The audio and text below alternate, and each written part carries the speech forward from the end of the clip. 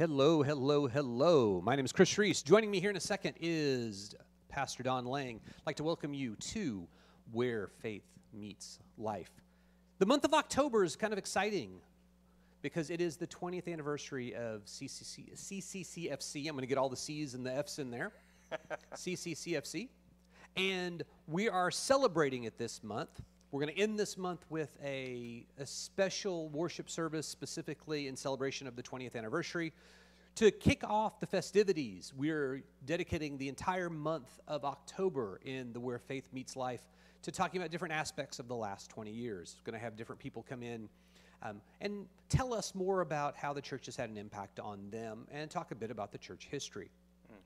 Tonight we're going to focus in on some of the key aspects of the last 20 years and kind of look at the church from the very beginning.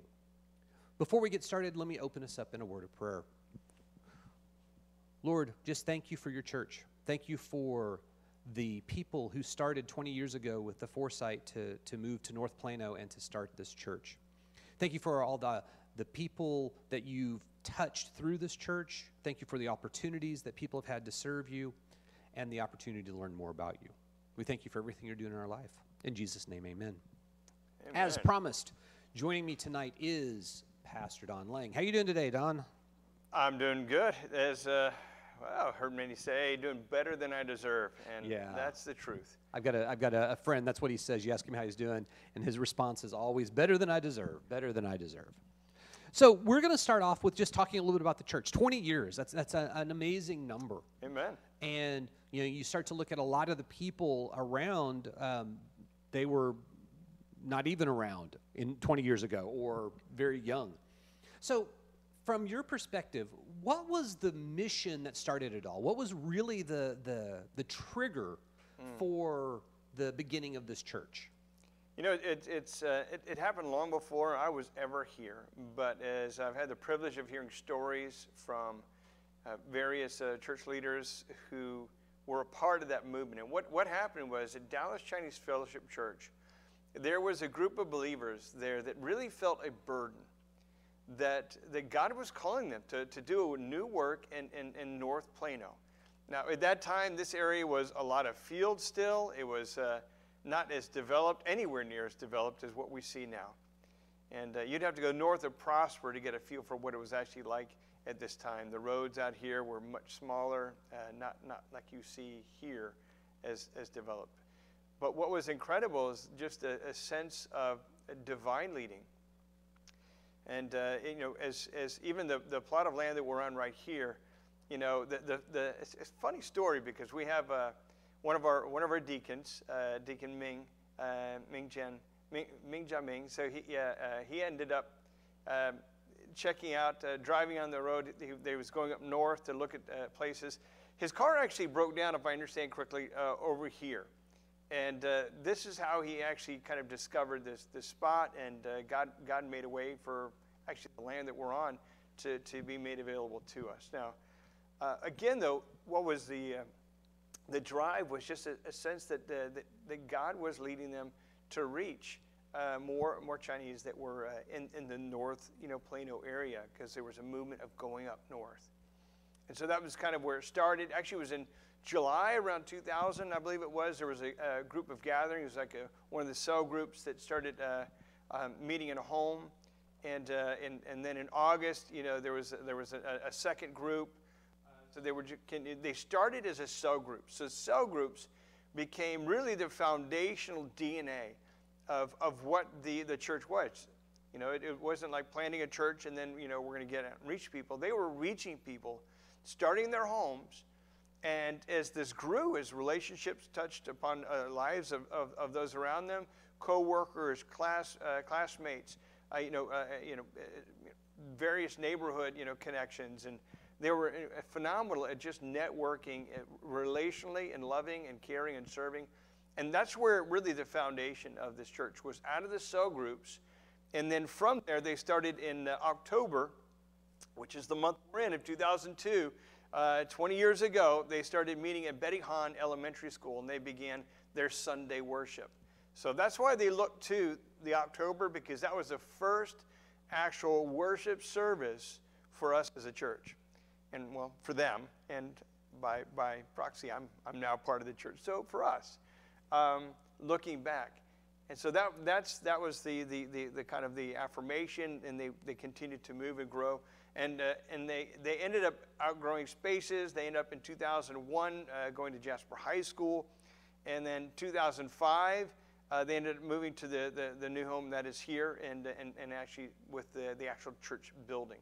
So within 5 years, they had they had actually moved into this well, at least the first part of the facility, and that's kind of as far as just a general guideline. And I think that the exciting thing is just that to see how it wasn't just the first generation.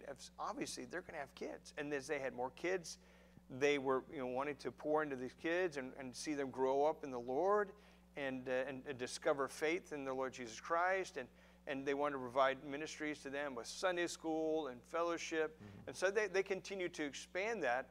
And so really, as they saw this iteration, because in Chinese churches there's a thing, they grow up and they grow out of the church. And so the desire was, man, we don't want to lose any more of our second generation. And so they were praying, already, well, probably around 2008, 9, about, that what does that next stage ministry look like? I remember they had conversations with me in 2010, and then again in 2012.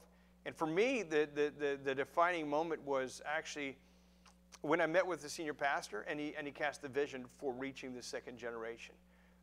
Just to hear his passion, and to hear the clarity of what needed to happen. Even though there wasn't, honestly, you look back, there was a glimpse into the future, but what I saw was a conviction that they as a church were willing to adjust and adapt and figure out how this looks. And actually, the fact that we're in a chapel right now that was intended for overflow for the Chinese service, and they are basically allowing this to be the place where the English congregation is growing and thriving. So there's been a lot of transitions, but they were praying for God, what He was going to do for the next generation.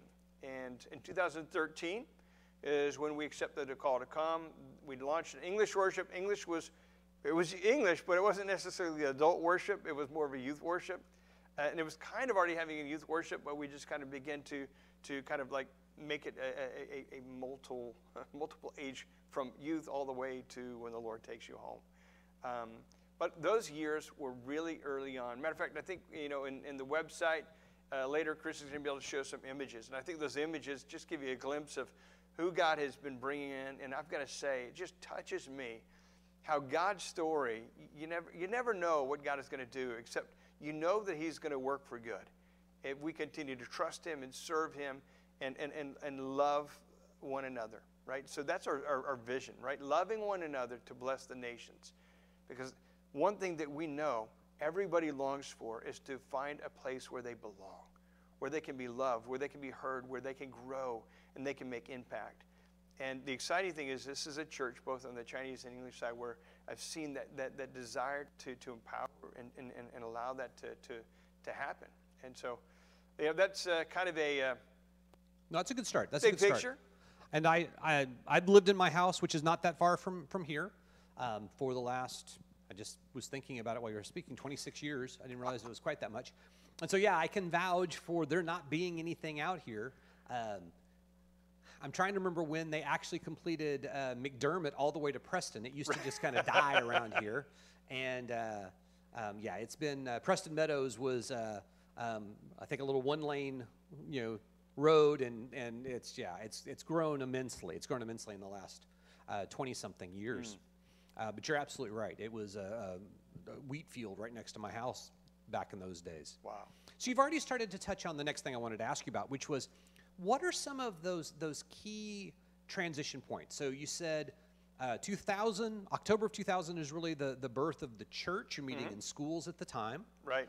In 2005 is when had the first building, physical location for the church. That's right. And then when was the youth sanctuary built? Was that part of the original build? Oh, wow. That was not a part of the original build. So I have to look at the details on that, but I do recall, actually, Pastor Roberto. So Pastor Roberto is our youth pastor, and I was serving in another church in the North Dallas area as an English pastor, but that meant I oversee youth and adults. But there was a connection. Pastor Gilbert down at Dallas Chinese Fellowship Church, who's a youth pastor, and we went to seminary together, so we were really close. And this church, was a plant of the CCC. So when they brought in a youth pastor, Pastor Gilbert and Pastor Roberto got connected, and I always have coffee with, we say, the boys. So Uhard and Gilbert and then myself. And so Pastor Roberto was a part of that group. So I kind of knew Pastor Roberto outside of the church, and then had chances to come and speak at their youth retreats at times. But I was excited to see how God used Pastor Roberto in this environment to really draw the youth together. He really used the gift of music. I've got to say, his heart and his shepherding heart to care. He's just easy. He's a non-threatening kind of person. When you know Pastor Roberto, he's just someone that is just always calm. Yeah. He's not going to startle some youth, that's new coming. They're going to feel comfortable. They're going to feel safe. And not only that, his winsome way is just, there's been just a testament, a legacy of lives that have impacted. In fact, when we came in 2013, a lot of those that were coming back, they would come to the church, not because they knew there was anything on the English side. They were coming back to see Pastor Roberto. Why? Because he cared for them. And whether disciple them or teaching them, through Sunday school, or teaching them how to play, guitar and worship.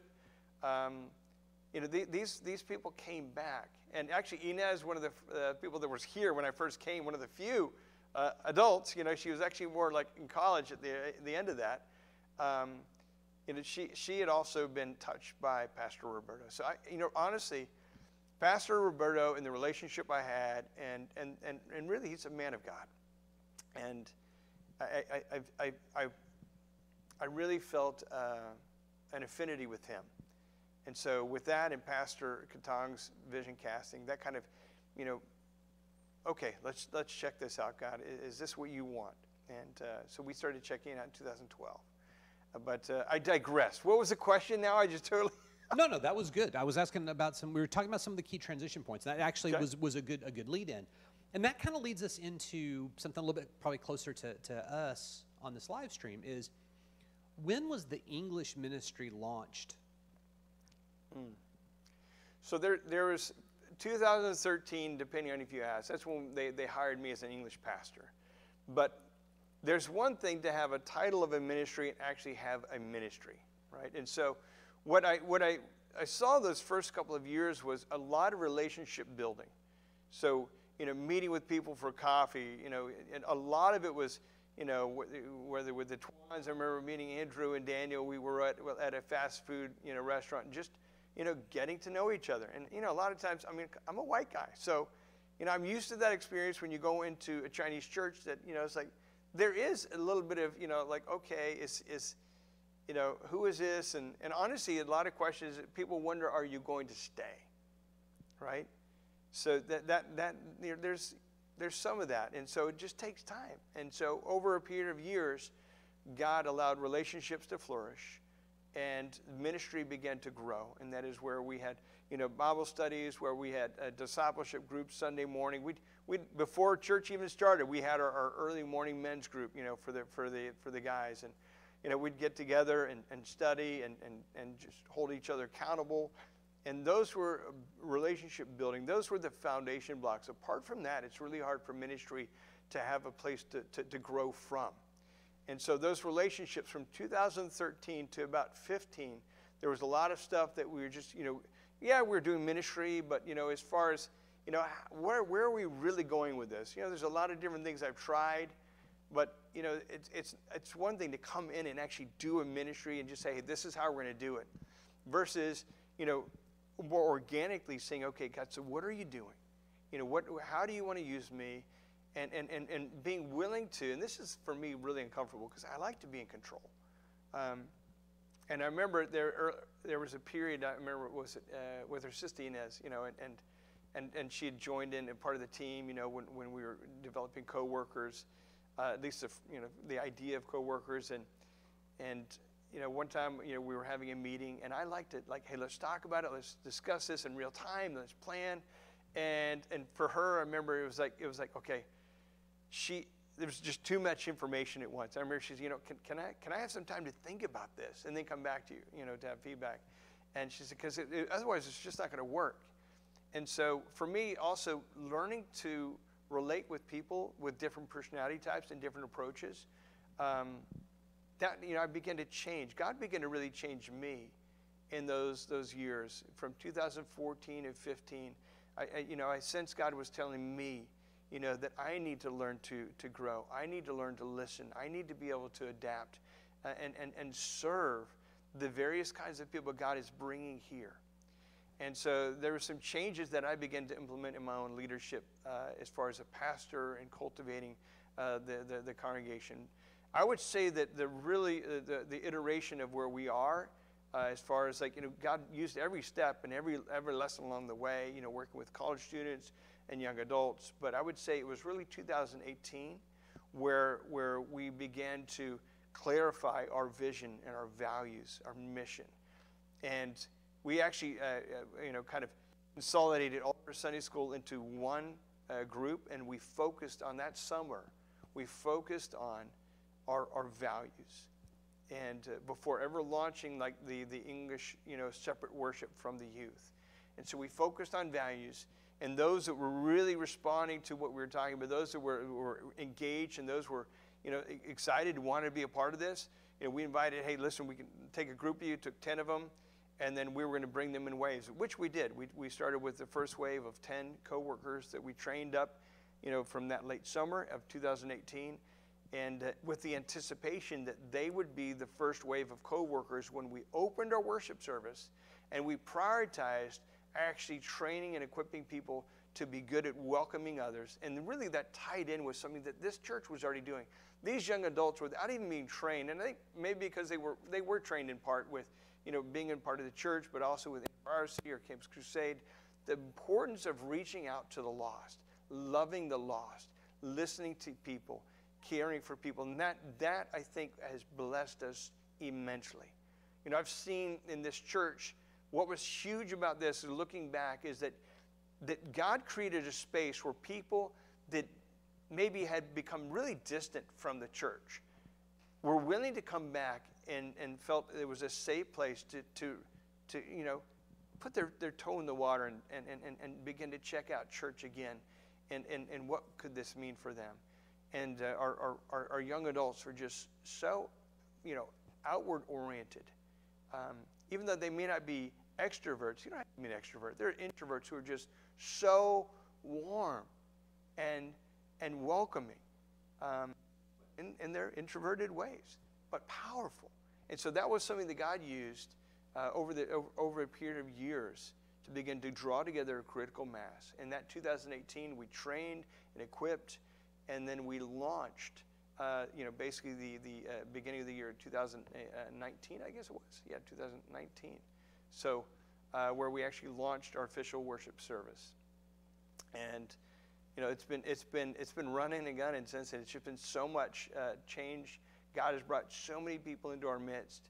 Sometimes people ask me, well, what are you guys doing? I was like, well, we're praying and we're reaching out.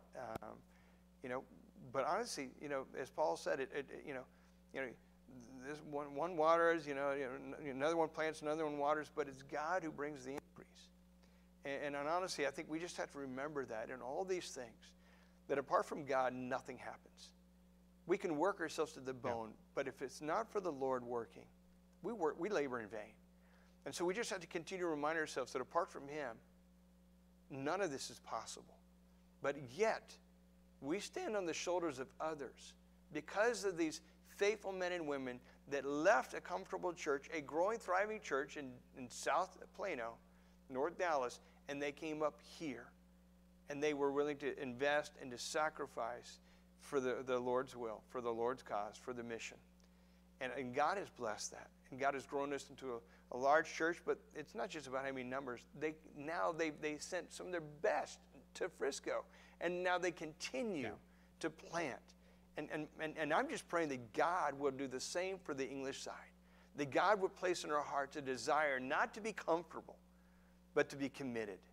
Not to look for convenience, but look for ways that we can serve, grow, and share.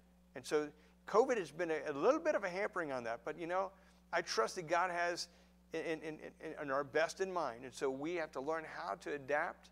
Even so, God is doing, I mean, what we're doing now, we never would have done this. Never would have done this a year ago, right? You asked me, are we going to be doing this? No, I don't think so. We got plenty of other things to do. But here's the thing, is that God has called us, you know, no matter what church you're in, you know, Matthew 28 is so clear. You know, as you're going, you know, making disciples, baptizing them in the name of the Father, Son, and the Holy Ghost. Right, and teaching them all that He has, all that He's provided, you know, as we have God's Word. And so, for us, the mission statement for that comes in, and we'll unpack that more detailed in another week. But He's called us to reproduce disciples, and so in 2018, we really doubled down on what it would look like to develop and to disciple and equip. And that's what it really is, equipping the saints for the work of the ministry. It's not a pastor doing the work. It's the body. It's every individual who is gifted. And God intends those gifts to be unwrapped, my friends. Your gift. You are gifted. If you have the Spirit of God in you, and you're like, well, do I have the Spirit of God? Have you placed your trust in Jesus Christ? If you have, man, you are so anointed. You are so not only blessed, but He blessed you to be a blessing to the body of Christ and to the world beyond. And so my call to you, it's not just to celebrate what God has done in the past, but let that to be a reminder that God is faithful. God will take what you give Him and He will grow it because it is glorifying the name of our Savior, Jesus Christ. When you use your life to love others, to serve others. And so I want to invite you, if you've never gone through that process, join in a church. Check us out. And for those who are co-workers, and you're like, well, we can't do anything, COVID. No, we can. Don't wait for COVID to be in the past, in the rearview mirror before you move forward in your spiritual life. Don't wait. That's the evil one telling you that. That's fear telling you that. You know, yeah, you don't have to go out in the middle of a crowd and be without a mask and stuff like that. We're not talking about that. But learning how, with wisdom, to engage with your gifts, with your life. And so for me, that equipping was really crucial. And I've seen God bless that. Now, we've had to learn and we've had to change and adapt our equipping. We try to accomplish too much, and, you know, our equipping was a one-year process. You know, honestly, we're trying to streamline that now where, you know, 4 to 6 weeks to get people on board and getting people involved in community, getting people involved in serving. And so we're learning and continue to grow. But I'm convinced that God is still at work and that God has great things in store for you. My friends, believe me, God has a great work for you to do. And don't let it go undone. Don't let a present that God has given you stay under that tree when you think about Christmas and remain unwrapped. We're celebrating 20 years of God's faithfulness, of people unwrapping their lives to the glory of God. That's what the celebration is. For God's glory, people who have taken their lives and unwrapped it and blessed those around them through prayer, through serving, bringing food, through just caring for people, getting to know people, but along the way, sharing the life-saving, life-changing good news, that gospel of Jesus Christ, that God has loved you with an everlasting love, and that He desires to redeem your life from the pit and give you a joy that is untaintable by this world, to give you a peace that is untouchable by this world, because He can guard us and He will glorify Himself as we do that, rejoicing in His goodness, friends. That's what God calls us to do, to enjoy Him, not just in heaven, but today. And my friends, so I invite you guys as we celebrate this month, 2020, make no mistake, yes, we celebrate 20 years of God's faithfulness, but what about the next 20? How is God going to use you? And what I think is great and I had a chance to look at this earlier today, is I'm going to go to, not that one, that one. We'll get to that one. Ignore that one. The website. Yeah. And, look at that. Look at that. And so, isn't that great? On Mission Unstoppable, you will see a... Oh, yeah, Pastor Katong's introductory letter there. Yeah. And if you scroll all the way down at the bottom, you can see where it says English Ministry here. And that brings us up to a PDF that we'll download. And this is great. I had a chance to not read all of it today, but I've read some chunks of it. And it is a fascinating read to see some key elements of how the church has had an impact on some of the people that are Look here. at those faces. Look at those people. That was actually, you see that cabin up there? So that cabin was, you'll see that it was in January of 2014. And so that was like literally still not even, just really 1 year that we've been here. And so if you look at that, a lot of those, the college students are actually, they're graduated. I see Jessie Chang in there. Well, not, wait, last name. Oh, I forgot her new last name. Oh, my goodness. So she's married now, living down in Houston. Oh, and there's Yvonne and Samantha and Inez. So you see those ladies in the front row. And then, there's Jeannie on the right. She's, one of our English deacons now. Ask her then, do you think you'd be an English deacon? That would have been like, I bet you'd get an answer like, no, ain't happening. But then, you got the guys in the back. I think there's Edward Cow and Samuel. Wow. And let's see, who else is there? So Vincent, James. So a lot of our guys, are early on, were a part of us. And it's amazing, even though, I remember, Samantha ended up actually accepting a call to go and do, an internship of whatnot and worship in a large, American church. And God graciously brought her back. And, it's exciting how God is working in her life. And, there's so much more things that are going on. And so I rejoice. I look at this, and, that trip, that was our first college retreat. And you see the adults on the right-hand side, they made it possible. They cooked along the way. They gave up their time, and they served, and they goofed off. We did hiking. It got cold. Matter of fact, we had to cut off that retreat early by an hour and a half to 2 hours because they were shutting down the roads leading up to that cabin because a massive ice storm was just plowing down, and that was in Arkansas. And so we had to throw everything in the vans, and we're heading out of there. And I kid you not, at some points the ice storm had already been catching up to us, and you could hear. It was exciting. It was thrilling, actually. We had a wonderful time. I'll never forget.